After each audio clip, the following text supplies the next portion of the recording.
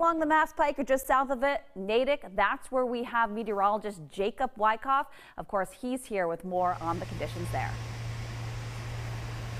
Sarah, one thing that we've been watching is that mega band that you had mentioned, just dumping snow 1 to 2 inches per hour. It did set up, sort of the northern extent of it set up right over Natick. And so we've seen the snow piling up, but the snowflake consistency has changed over the last half an hour or so. It's not the beautiful dendrite that will fluff up nicely. It's a little bit not as fluffy. That being said, we still have quite a bit of snow on the ground. It's still very, very easy to move. No issues there. I did see a report out of Weymouth of 7 inches. And one thing that we do when we're meteorologists is we take the measurement, then we melt that down to see how much water is actually in the snow.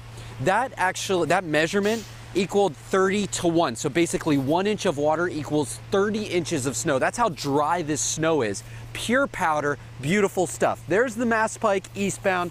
Road conditions have been fairly bad, pretty poor throughout the morning. If a road crew can touch this, we do see temporary improvement, but it pretty quickly fills back in as you go later into the morning. Now, here in Natick, here's my trusty snow stick. We'll see how much snow we have. We're right now just over 8 inches of snow here in Natick. We expect a couple more hours at least for us to continue.